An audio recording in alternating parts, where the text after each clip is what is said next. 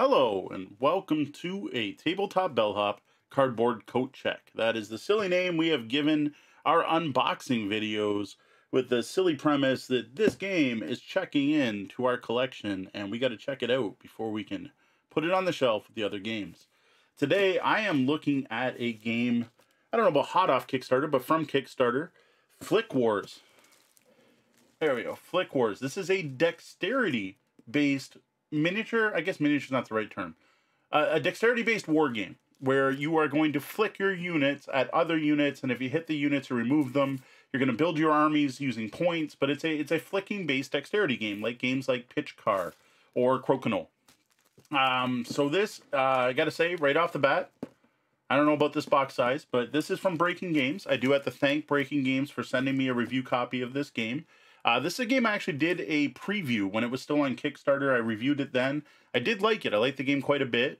They just contacted me not too long ago and said, hey, the final game's out, the production copy's out, we're going to be sending it to the stores, and asked if I'd be interested in reviewing the final version of the game. So this is step one. We're going to take a look at what's in the box. For other gaming content, check out tabletopbellhop.com, where you're going to be able to find other unboxing videos, actual plays, reviews, news, and other cool gaming stuff. A big part of that website is answering your gaming and game night questions, thus the Cardboard Concierge, part of the Tabletop Bellhop. You can send gaming and game night questions to questions@tabletopbellhop.com, or just go to the website and click on Ask the Bellhop. Under there, you can also find answers to your gaming and game night questions, what questions other people have asked, like what are some of the best licensed board games on the market to date, or what are some great cooperative kids games. Enough about that. We're going to unbox FlickWars. We're going to take a look at what's in this ridiculous box. I'm going to start by removing the shrink wrap. Then I'm going to let you know what it says on the box. Then I'll tilt the camera down so you can kind of see what's going on. This is my first time seeing the production copy of this game. It's got a nice glossy box, but I have to say right off the bat, like, look at this thing. This is kind of ridiculous. That is one of the, I don't know where this is going to go on my shelf. Like, I don't know how that's going to get stored. That is a crazy box. Very glossy. So again, it notes dexterity, strategy, and tactics in 30 minutes. Deploy your team and fight it out on the tabletop. Fair enough. I played it. I don't know about how, I don't know. It does play in about 30 minutes. It's got some strategy and tactics. We have it on the back. It says, battle for control of the planet's surface. Use one of 6 factions from the Galactic Fleet to the Vortex Energy technologies. Each faction has a unique set of units to deploy. Use your dexterity skills to flick your units on the 3D neoprene battlefield mat. Tactical skills are required as you use your special abilities to the best advantage in team play. Free-for-all or co-op game modes. 1. Deploy your units to the battlefield. 2. Take turns flicking your pieces to move an attack. Get within range and then make your attack. Eliminate all the enemy to win. Fast to learn and play with basic cards. 3D terrain on a super smooth mat. Team play, free-for-all, and co-op. 6 unique factions. List the game components here. Does note choking hazard because of the small pieces. Does note 1 to 6 players. Here it says 30 to 60 minutes. I think that's more realistic. Ages 12 plus. All right, we're going to tip this way.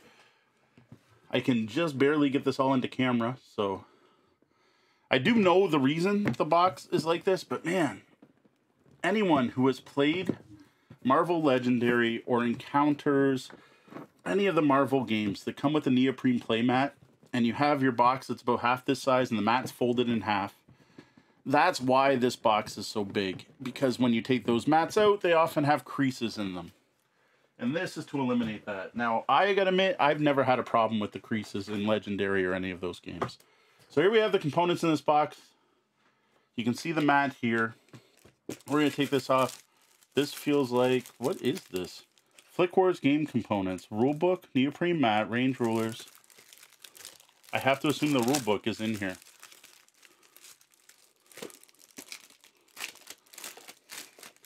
So note, this is the production version of the game. So if you went to a game store and bought FlickWars, this is what you would get. Oh, that's nice. Use these debris stickers instead of the ones in the game box. So that's what this was. But this was in this package like this. So that was just kind of poor. That should have been that way. And we do have the rule book. Okay, I'm confused. I have no idea what this means for the debris stickers because I don't see any debris stickers. So I don't know what was up with this. That was a little confusing. So we do have the rule book. I don't know why it was in this cardboard. The rule book is way better than the original I had seen. Credits on the back. We are looking at 15 pages. Full color, nice, big font. I like that. Lots of examples. This is a nice looking rule book. Stunt discs. 6 different factions. We got some cards showing the battle mat setup, how to set up your mat for multiple players. How to win. It's an important one. Some color coding here. Graphic-based examples, which I guess works for a flicking game. Whole bunch of ability details here. So that's only reference. So at this point, we're already at the advanced game. So the actual rule book, it looks like, is only 8 pages. And then, yeah, we're into details, the rules for co-op play.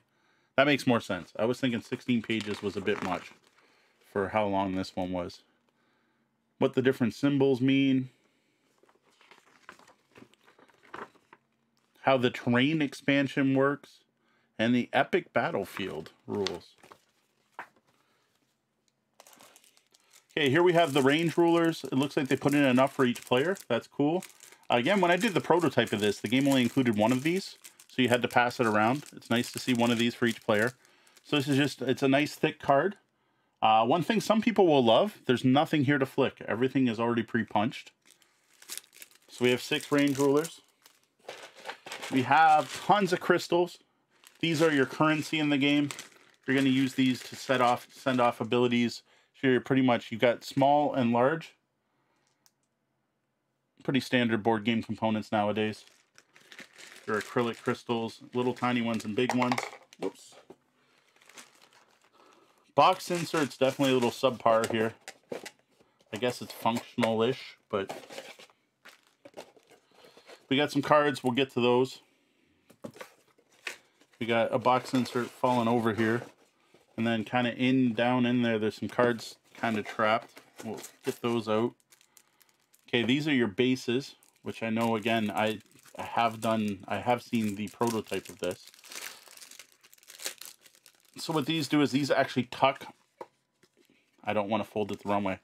These tuck under the edge of the map to show off your bases. So you should have one of these for each faction. Artwork's fine. Sci-fi looking. Different races. You got different factions. You know what? Let's take them out. So you have the different looks of the different factions here. Each is unique. They did the good thing. It's not only color-coded, there are symbols. So that's good for anyone with vision problems. This baggie is resealable, so that's kind of a nice touch. Though once these are folded, they're going to be a pain to get back in here. To be honest, I'm not going to bother with baggie. I'm just going to throw it in here. Then you have your wooden discs. Again, I am pleased to see this. When I got my prototype, I had a bunch of stickers to put on. Everything is already stickered. So each of these is 2-sided, so they can represent one or a different unit. They're fairly thick wood, colored already.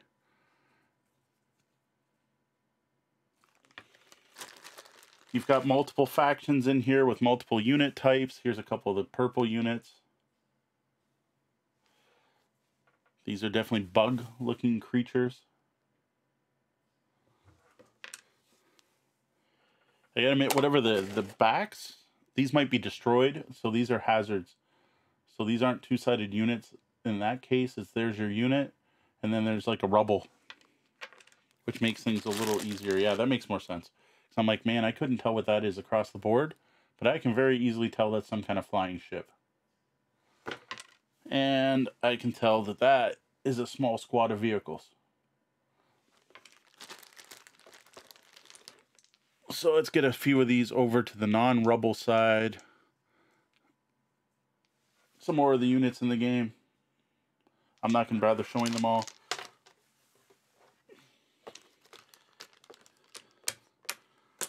A whole bunch of discs.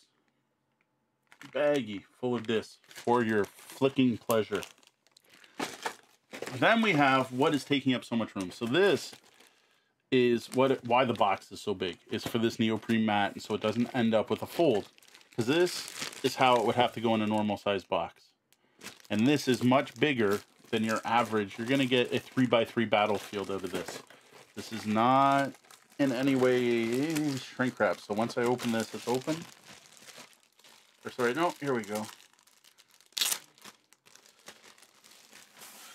All right, so neoprene mat. I'm not going to fold out the whole thing. The whole point of this neoprene mat is so you've got these here and you're flicking. And you got to say, wow, yeah, that slides nice. That's the whole point. So if I was going to attack that guy, I'd get my range ruler out and go, yep, I'm within range 3. I can attack him, flick, oh, I missed, and so on. I will admit the neoprene mat has a rather distinct smell. It is not pleasant. I would want to put this out and air this out somewhere for a little while. Well, extremely not pleasant. I'm not going to bother putting this back in the bag because I want it to air out while we're not playing.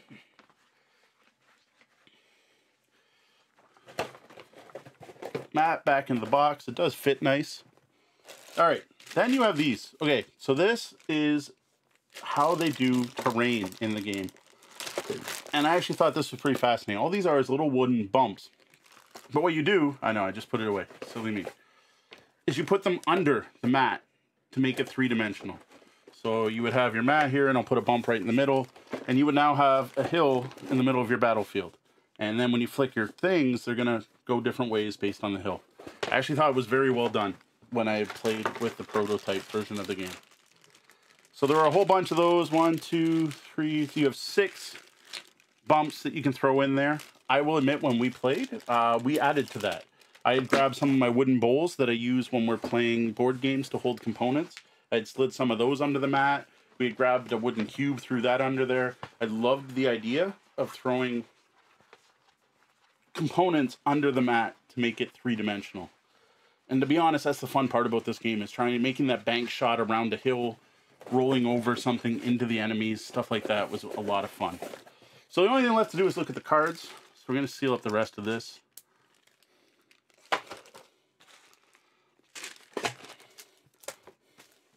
So nothing to actually punch out. That is a nice touch. I can't complain about that whatsoever. This pack of cards does not have any type of quick release. So maybe it looks like there should be one on the top. But those are always a pain to find. So I am just going to use a hobby knife to cut these open. Careful not to damage any of the cards.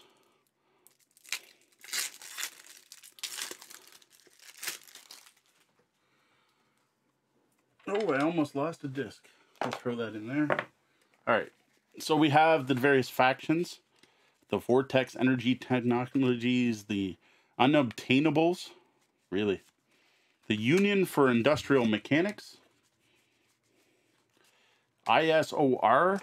I have no idea what that stands for. Glyphon Inhabitants.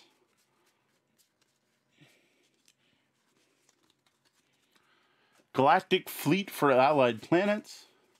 And then AI Units and Powers. I have no idea. Oh, okay. So it's just the different units. And then, thank you, every company that gives me a nice summary sheet. Appreciated. There are 6 for all of them. Then there's an AI deck. I don't know what's up with the AI deck. So I don't know. This has some kind of AI system, so it must be for playing solo. I don't know. That was not something that was part of the original game when I played the prototype, so I do not know. Interesting. There's a whole AI system here. AI units and powers probably ties with that. Now we will look at some of the army cards. I'm just going to toss these in the box while I go through it. So here are the Unobtainables. So you have the symbol that is on the disc. You have a couple things like the cost to play it, and then its range. So this costs 5 of those crystals to be able to put into play. It has a range of 1. It has a melee attack, and it has a camouflage ability. Each unit is going to be, you're going to have a couple of the same. So you have ambushers, you have crystalliners, or you have these. Yeah, so this is the same. So you have 4 different cards that can all represent the same unit type. So when you build your army, you're going to pick which of these would go with that disc.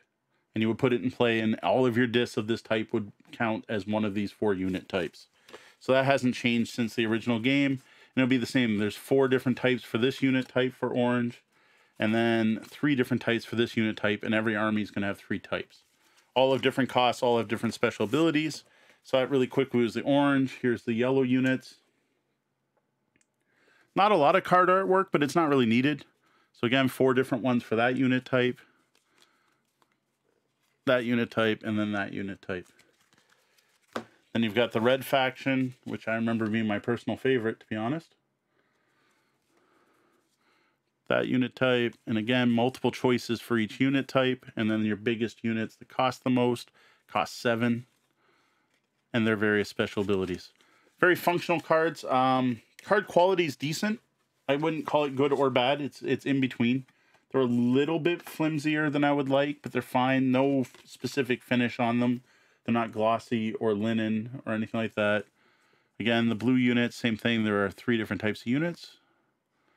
Well, it looks like 4 different types. No, this one just wasn't in the back. So you have some infantry, you have some flying ships, and then you have like a big helicarrier. These are nicer than they looked when I played the prototype. They cleaned them up quite a bit. I personally would have really liked like some nice big art on the back to show what these, like there's obviously some little bug thing. I'd like to see that blown up. That's a small image. And finally, the last faction. When I played, there were not 6 factions, so that's another change. Some kind of weird spider drawings. All right. So that is everything you get in the retail final version of FlickWars.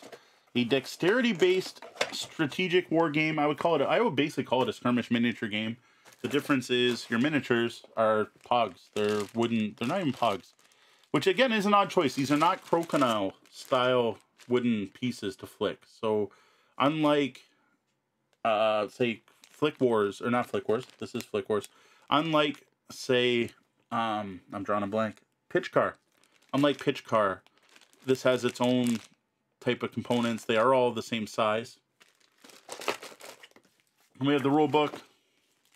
We have the unnecessary cardboard thing that I still don't understand. And then this, which makes no sense. This is the one part of this unboxing I'm lost. I have no idea what this means. Use these debris stickers instead of those included in the game box. I have to assume they did that, because I had no stickers to put on anything. I don't know. Here you can kind of see the bases stood up on the edge of the map.